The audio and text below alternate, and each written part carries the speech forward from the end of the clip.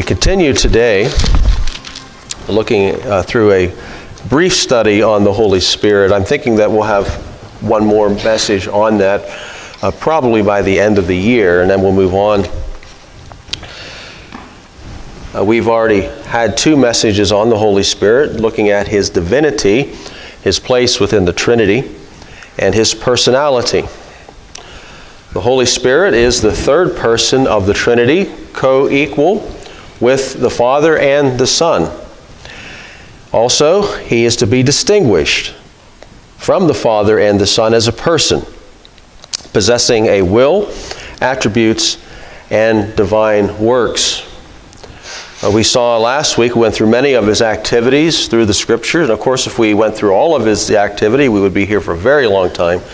But we briefly looked at His activities in creation. At the very beginning of the Bible, we find the Holy Spirit involved. We find Him contending with men in their sins at the flood. And we find Him in the conception of the Lord Jesus Christ, as we read in the Westminster Confession this morning. And we find Him in the work of empowering the preaching of the Word of God. And today we're going to get a little more personal in the work of the Holy Spirit.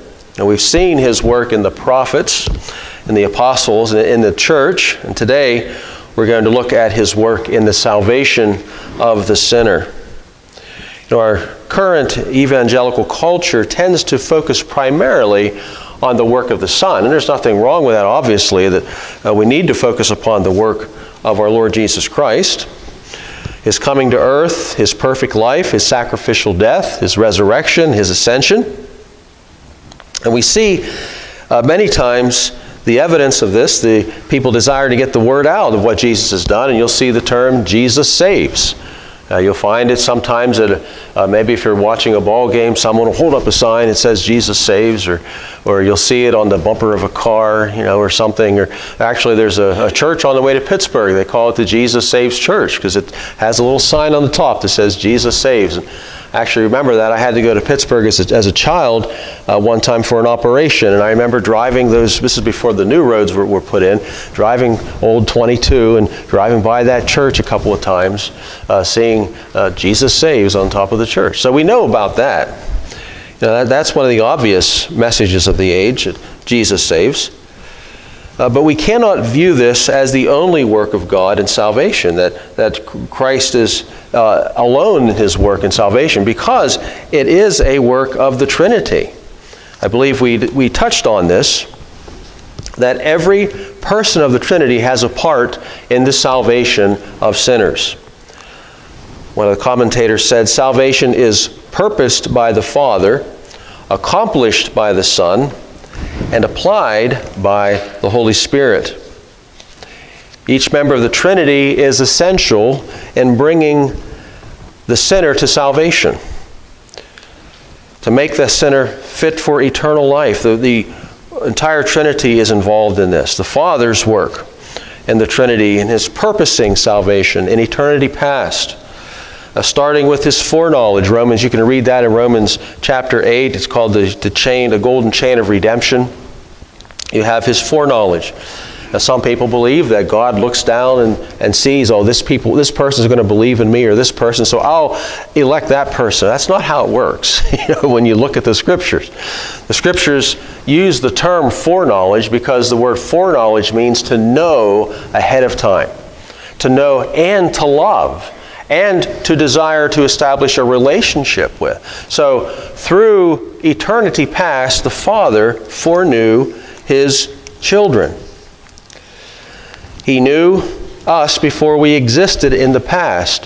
He predestined us to eternal life. This is what John 3:16 is all about. For God so loved the world. This is what the Lord meant when He said that no one could come to Him except the persons that were given to Him of His Father. John chapter 6 and verse 37. The Father then sends the Son, who then willingly comes to earth to accomplish the Father's will. We've seen this also in the unseen work in God's providence, where we are placed in a position to hear the Word of God. where we have many people in the world that are in places where they don't hear the gospel. They are involved perhaps in a false religion, or they're involved in nothing at all and no care for the gospel at all. Perhaps the gospel is suppressed, and as in the case of North Korea, where to even have a Bible puts one's life in danger. But yet we have, God places at particular times, particular places in time, He puts His people to be able to hear and to believe then in the Word of God. The Father has a people, known only to Himself, who have been chosen before the foundation of the world, 2 Thessalonians chapter 2. These are His sheep who hear His voice, or hear the voice of Christ, and come to Him in John chapter 10. So we have the work of the Father. Then we also have the work of the Son. So we mentioned the Son willingly came to earth at Christmas to take on humanity as the second Adam. The purpose of His coming was to undo what had occurred with the first Adam. The first Adam brought sin and death. The second Adam comes to bring life, to bring deliverance from sin and life. So He came as the Lamb of God to take all the sin of those given to Him by the Father upon Himself. He suffers death, He suffers the death that we should die, and seals with it His resurrection from the dead. He ascended into heaven, and He continues then to intercede on our behalf. This is the work of the Son. By Him we have propitiation. That is, the wrath of God is satisfied in the Son. We are freed from sin's penalty and guilt by the work of the Son. So we have all this. We have the work of the Father, and we have the work of the Son. Yet it is of no avail unless it is applied to the sinner through the work of the Spirit. The focus of the Holy Spirit is in the application of the desire and work of the Father and the Son for the salvation of men. He brings all of this to reality.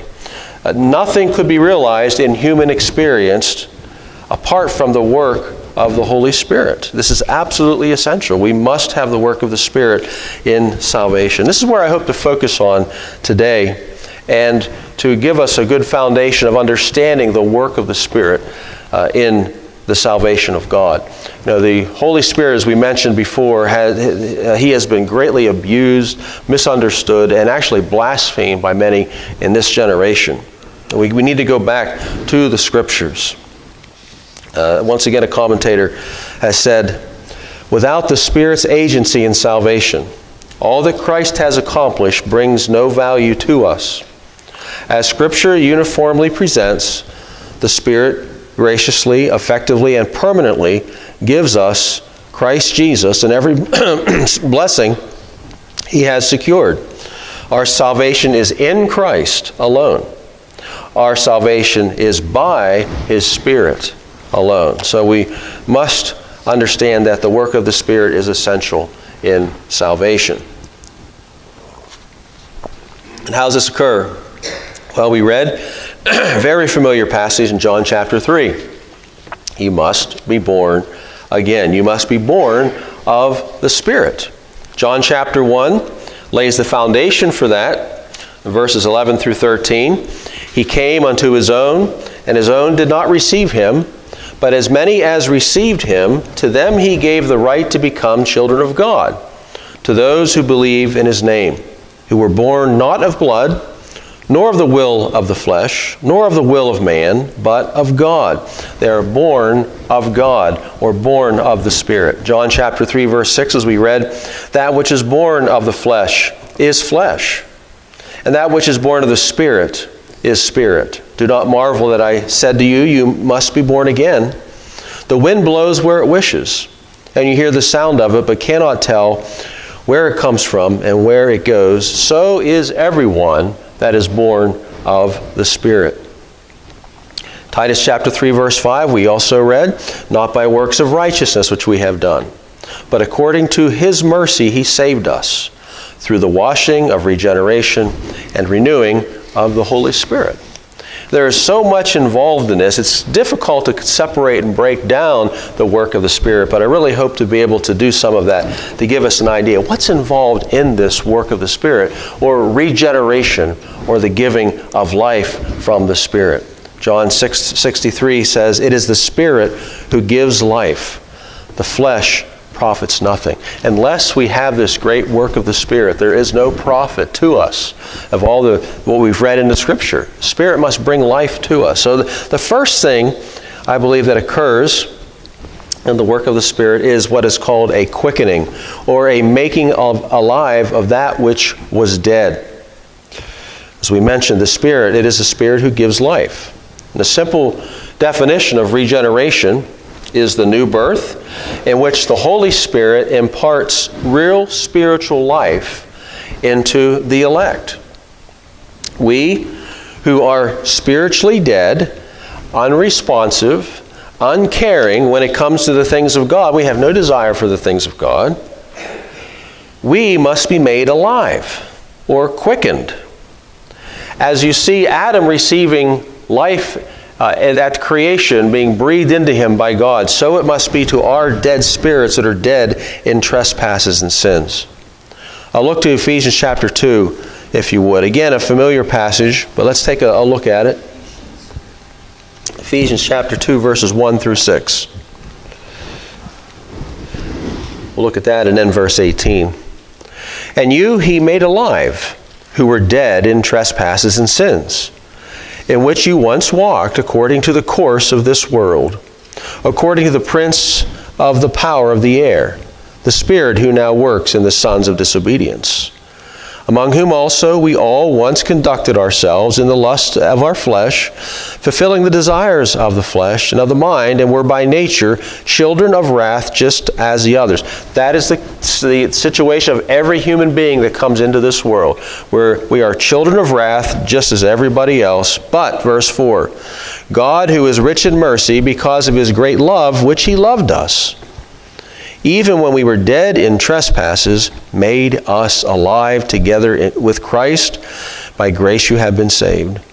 And raised us up together and made us sit together in the heavenly places in Christ Jesus, that in the ages to come he might show the exceeding riches of his grace and his kindness toward us in Christ Jesus."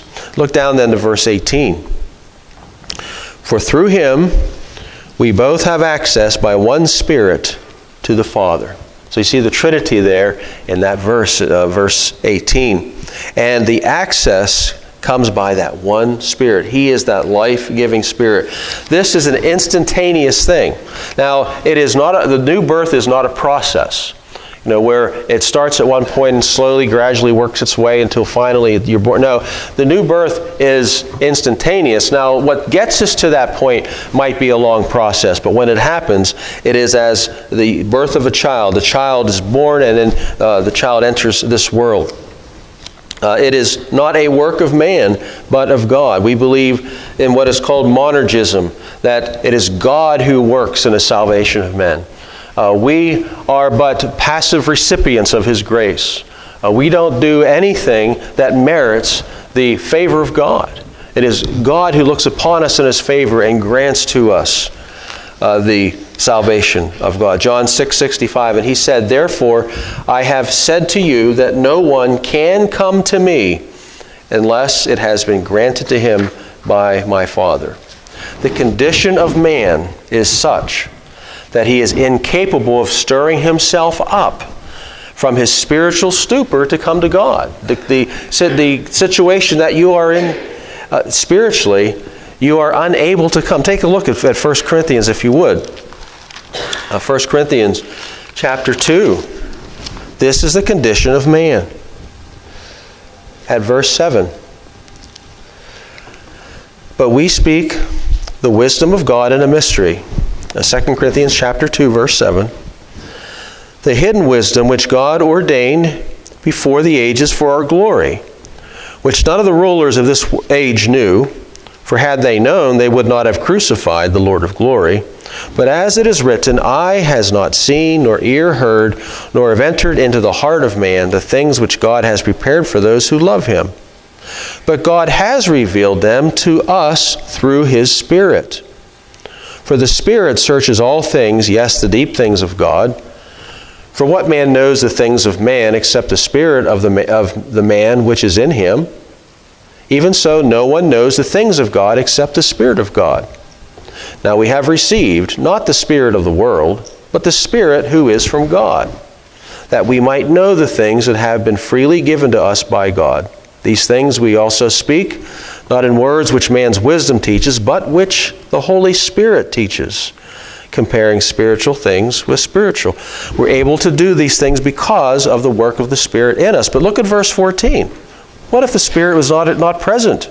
But the natural man, this is the man without the Spirit, does not receive the things of the Spirit of God, for they are foolishness to him, nor can he know them, because they are spiritually discerned. It is the Spirit who awakens the sinner. Romans chapter 8 and verse 7, because the carnal mind is enmity against God, for it is not subject to the law of God, nor indeed can it be. And so we have this condition that we are in of complete hopelessness, complete spiritual stupor, no desire for the things of God, but it is the Holy Spirit who comes and awakens us and alters all of that and brings to us life. Man does not assist God in any way. The Spirit acts upon the individual and resurrects them from spiritual death, just as Christ called Lazarus from the tomb, who had been dead for 4 days and stank. He calls him alive from the tomb. So the Holy Spirit does to the dead soul of men. This is an enlightening work. The Spirit enlightens. He brings light into darkness. This illumination is to be able to see what was once unseen. There is a point in life, in the spiritual life, when this occurs, and then it occurs continually as we see the things, as we experience the things of God and read the Word of God. He brings all these things to light. 2 Corinthians 4:6.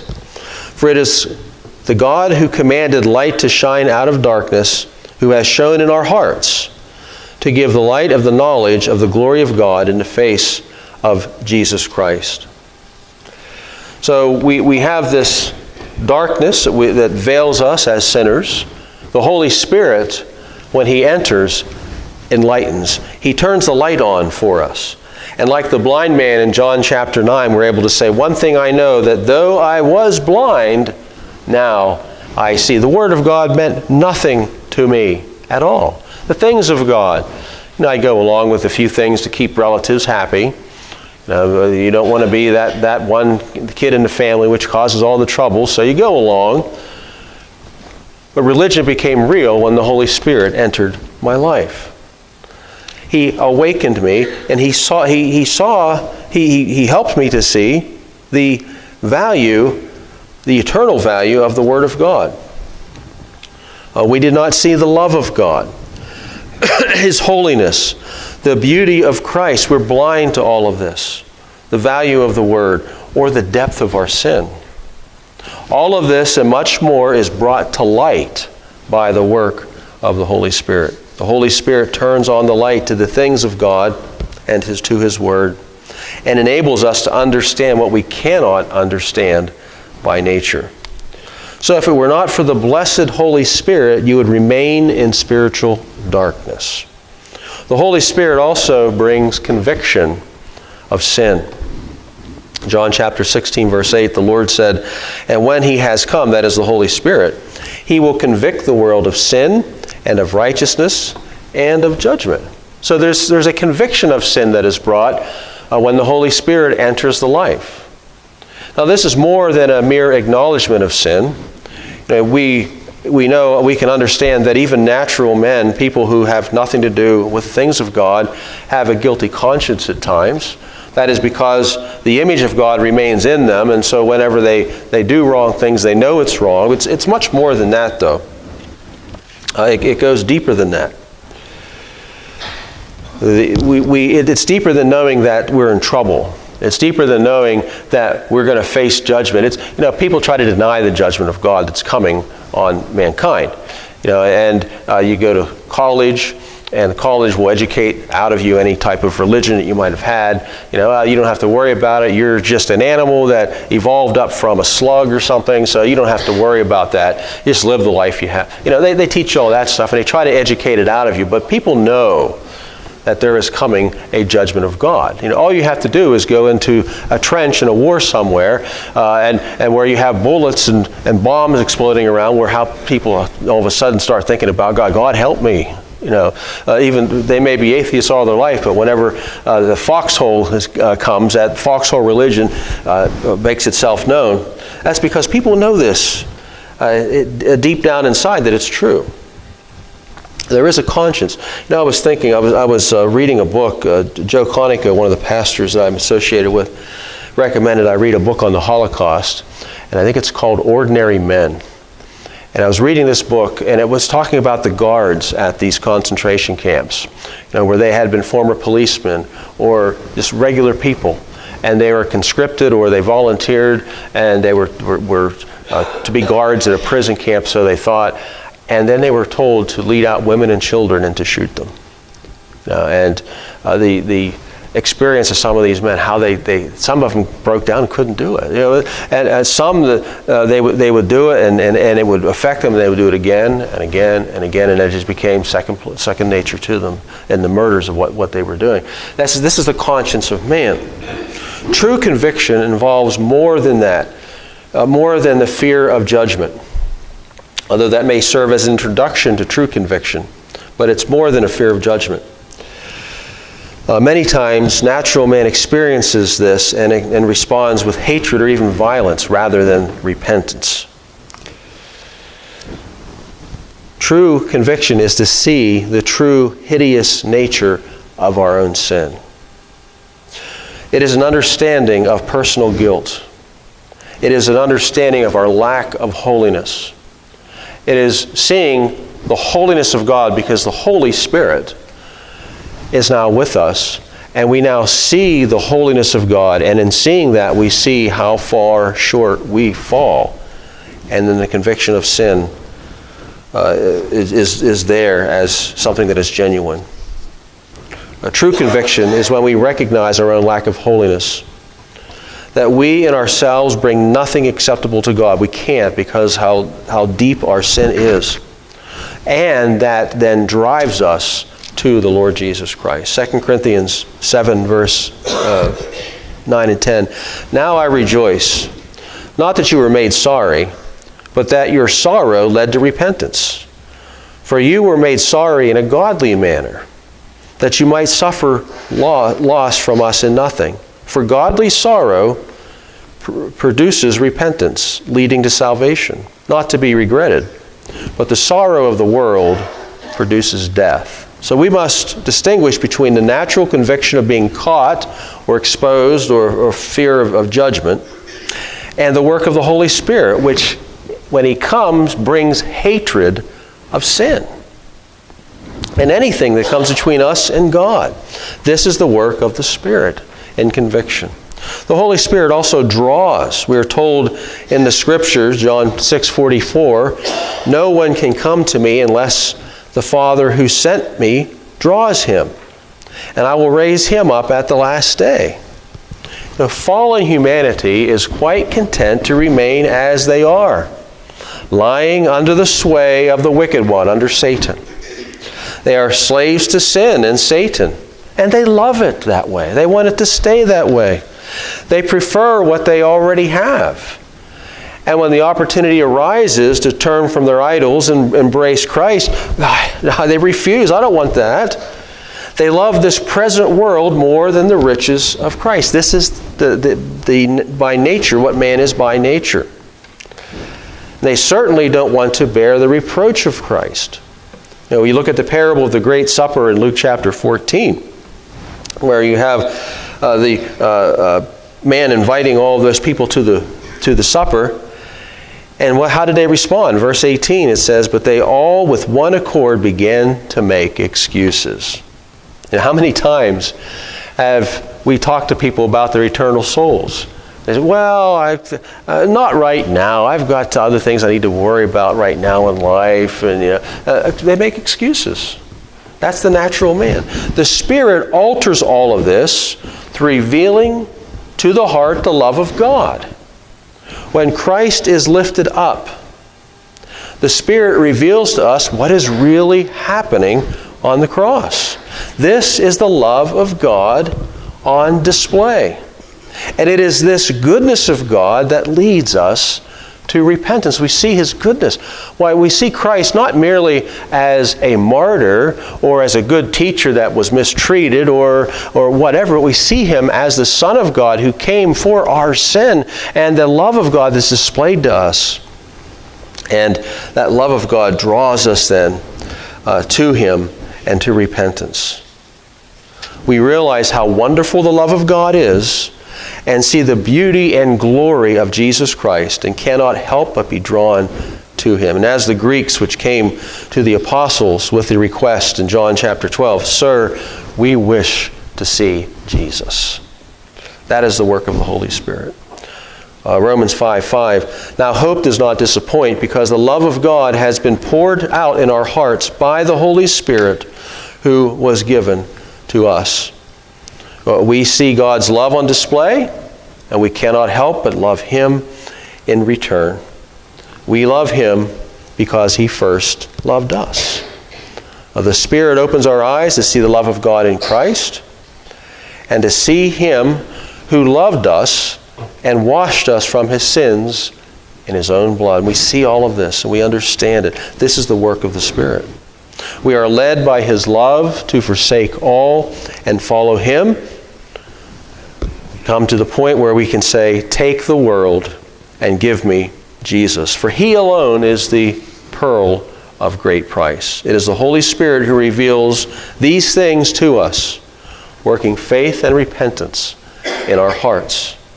The Holy Spirit also comforts us. It is through the Holy Spirit that we have assurance. Now, you think of assurance. Assurance is one of those things which can be very difficult because we look at our sins and we say, "How could I be a Christian?"